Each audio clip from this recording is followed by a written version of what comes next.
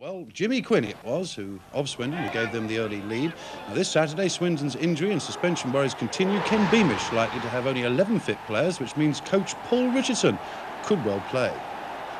City's equaliser in January came from Riley, and this Saturday, manager Cooper is expected to recall Alan Crawford, now recovered from flu, and drop university student Martin Hurst.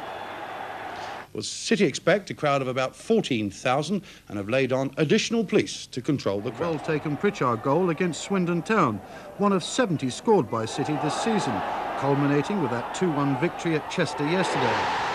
City's supporters have been incredible. Over 190,000 have watched home games this season, making them the envy of most second and third division clubs. Support